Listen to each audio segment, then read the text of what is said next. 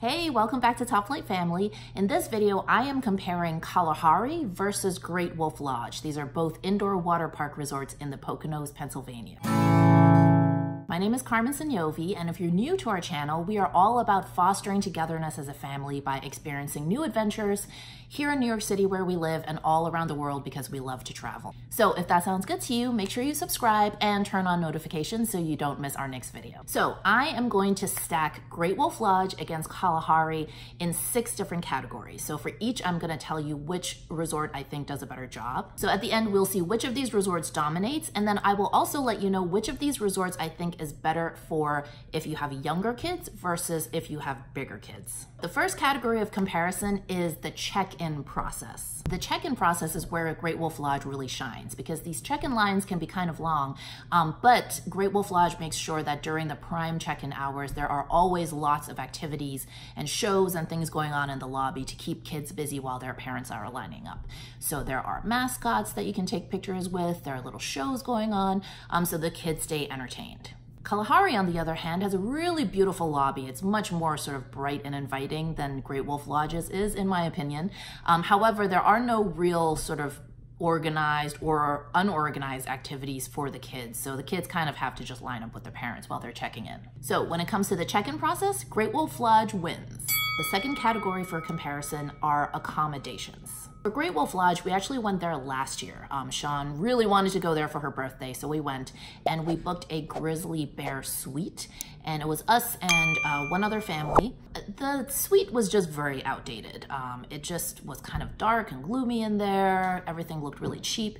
I will say that it looks like from their website, Great Wolf has done a renovation since the time that we went there. So looks like the rooms are looking a little better. But overall, the feeling was like a little bit dark and shabby. The other thing is that I was really shocked by the prices. The Grizzly Bear Suite is a 2-bed, 2-bath suite, and the 1-bedroom is a master bedroom that has 1 queen bed. The other is a 2nd bedroom that has 2 queen beds, and then there's also a pull-out couch in the living room. So it can fit a lot of people.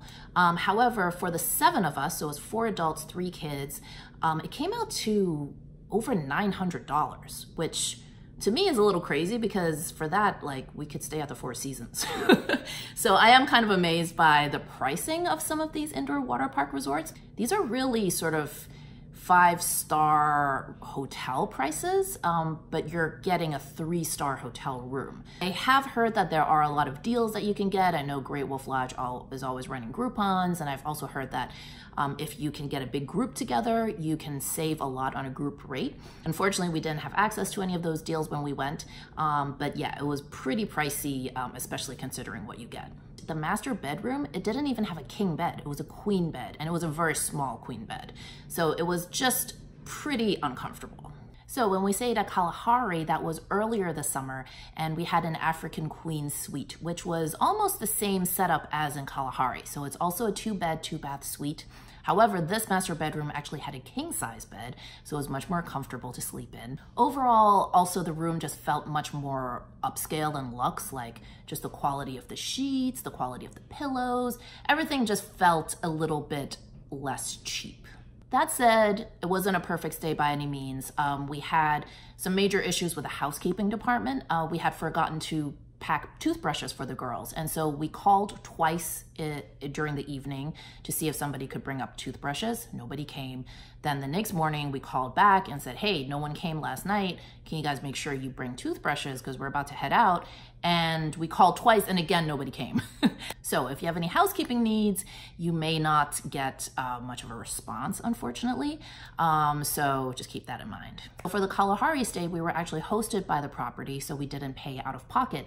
However, I looked up how much it would have been if we had the same amount of people as we had at Great Wolf, which was 4 adults and 3 kids. Staying at the African Queen suite, and looks like the prices came out to about $600 or $650, which is way less than what we paid at Great Wolf. And the quality of the room was so much better, so I'm kind of shocked at how big of a disparity there was in pricing. So when it comes to accommodations, Kalahari definitely wins. So the next category is the water park itself. The first thing that you'll notice about Great Wolf Lodge is the intense smell of chlorine. As soon as we walked into the lobby, not even into the water park, you could already smell the chlorine. So compared to Kalahari, Great Wolf definitely has a much smaller indoor water park. One good thing, however, is that you can't buy day passes to the indoor water park. In other words, you have to be a guest with a room at the resort in order to use it. So some people feel like this makes the water park less crowded. However, since Great Wolf is so much smaller than Kalahari when it comes to the water park area, I didn't really notice a huge difference, but you know, that's something that you may notice. So Great Wolf, as far as I can tell, has only 5 slides, like actual water slides. There are certainly other areas of the water park with splash pads and sort of like smaller little slides for younger kids, but 5, I think, real water slides, and they are Double Barrel Drop, Hydro Plunge, Coyote Cannon, River Canyon Run, and Alberta Falls. Now, Kalahari, on the other hand, has actually become the largest indoor water park in all of the United States as of their last expansion. So they have 220,000 square feet of indoor water park. Another thing that makes it different is that Kalahari also has an outdoor water park, which is great if you're going to the resort in the summer. You know, there's tons of fun stuff to do indoors, but since the weather is nice, you might as well take advantage and actually do some stuff outdoors as well. So they have several different areas, some nice pools. So if you want to kind of go and actually get a tan, that's something, that's an option for you. Now, one thing about Kalahari is that they do allow people to buy day passes. So there will be people at the water park who are not staying as guests in a hotel room. I didn't particularly notice that that made it more crowded since Kalahari is so much bigger. But again, you know, if that's something that bothers you, then just know that that is the case. So from what I could count, Kalahari has 14 different water slides. They have the Anaconda, the Barreling Baboon, Cheetah Race, Elephant's Trunk, Kenya Corkscrew, Rippling Rhino, Sahara Sidewinders, Screaming Hyena, Tanzanian Twister, The Smoke That Thunders, Victoria Falls, Wild Wildebeest, Zigzag, Zebra, and Zimbabwe Zipper. So it's a lot. And also compared to Great Wolf, I would say that there are many more slides that are more on sort of the extreme or thrilling side. So it's great for adults or really thrill-seeking kids. Whereas the slides at Great Wolf, I think, are a little bit more sort of like easy to moderate. So in addition to the 14 slides, there are also tons of other attractions at Kalahari in the water park section, including, of course, a lazy river. They also have a flow rider, which is the surf simulator machine. They have different areas, splash pads for younger kids, smaller slides. So there's just a lot of variety. Oh, and there's also a wave pool. Although Great Wolf has a wave pool as well, and I will say that I don't know if it's just something that happened when we happened to be there, but it seemed like the wave pool at Great Wolf was more like wavy, like there were more waves happening. Whereas when we were at Kalahari, it kind of seemed like the wave pool, like there wasn't much happening. I don't know, if it seemed like they only turned on the waves at one point and then it kind of stopped. So the wave pool at Kalahari is larger, but it kind of seemed like it wasn't as active. So when it comes to water park facilities, definitely Kalahari wins. The next category we're going to compare is dining. I will admit that when we went to Great Wolf, I was expecting the food to be really horrible and basically inedible. However, it actually wasn't as bad as I expected. That said, there is really only one real like sit down kind of restaurant at Great Wolf Lodge in the Poconos, and that is the buffet restaurant. All the other dining options are more or less like cafeteria style takeout things where you bring a tray and maybe you get a pizza or hot dog or a burger. So there's really only one kind of like nice-ish sit-down restaurant, which is a buffet. Kalahari, on the other hand, has over 10 different restaurants or bars or dessert shops. I mean, there's so many options there, including many, many, many different sit-down options. So some of the highlighted restaurants are B-Lux, which is kind of like an upscale burger joint. There is Double Cut, which is a steakhouse, and then also Sortino's Italian Kitchen, which is like a high-end Italian restaurant. But other than that, there's also more casual restaurants. There's a great buffet restaurant that serves both breakfast and lunch, possibly dinner as well, I'm not sure about that. But there are just tons of dining options at Kalahari. Now, I will say that I found the food to be just okay at Kalahari. I think based on the presentation and sort of the packaging of the menu, menus and the decor of the restaurant, I expected the food to taste better. I think they need to work on the quality a little bit, but definitely there are way more options than Great Wolf. And also all of the options I think are much more kind of upscale and a little bit more trying to cater to foodies. So when it comes to dining, Kalahari is a clear winner.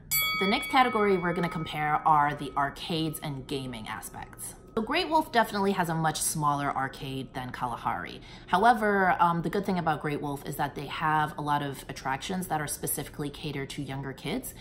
So for example, they have like a mini bowling alley, they have mini golf. So if you're traveling with like toddlers or preschoolers, I think that Great Wolf rather would have some nice arcade options or gaming options for your kids. So Kalahari, on the other hand, has a massive, massive arcade. So in addition to the huge arcade, they have lots of other experiences like mini bowling, blacklight mini golf, 7D motion theater, virtual reality experiences, and even escape rooms. So there are just many more arcade games and then also just many more kind of gaming experiences overall. So when it comes to arcades and games, Kalahari definitely wins. So the sixth and final category is other activities. So Great Wolf definitely has an advantage here. One of the things that's really popular at Great Wolf among kids is all of the Magic Quest and Shadow Quest experiences. So it's a little bit hard to explain what this is, but essentially you buy a magic wand and you activate it.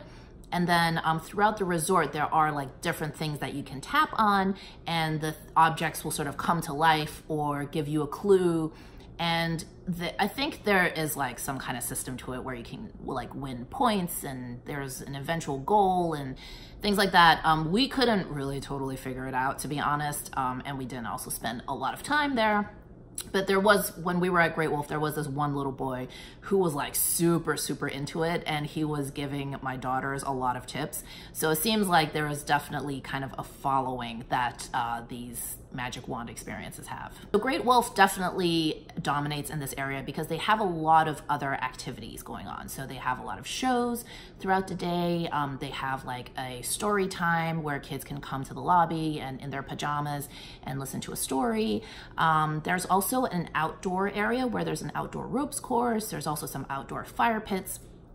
So that outdoor aspect is something that I don't think Kalahari really has.